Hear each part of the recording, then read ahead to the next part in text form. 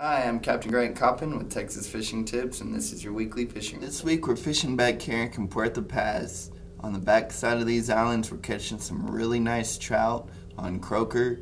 The brown tide's clearing up a little bit and we finally got some relief from the strong winds and starting to catch some really nice trout and a few reds back behind these islands. Over here at Penascal Point, the water's clear, lots of good trout, catching some nice trout on croaker and even some topwaters early in the morning. All of the Kennedy shoreline here is also good around to these rocks. The Yarborough spoils are doing really good right now. Any of these little cuts in these spoils, we're catching them both on live shrimp on a popping cork and on free line croaker.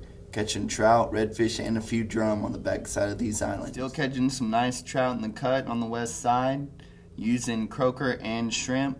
But to me, the shrimp are working a little bit better, and you get a little bit more variety. We caught trout, reds, and black drum all on this west side. With the wind starting to lay down and the brown tide clearing, we've been catching some good redfish on this flight here on artificials, throwing gold spoons and gulps, just making drifts through here. It's really shallow water, but just trim your engine up and make a drift through here, and you'll see those fish and you can sight cast to them. Bunch of redfish in here. Don't forget to go to Texas Fishing Tips to register for your tackle t-shirt giveaway, as well as your power pole brought to you by Gulf Coast Marine.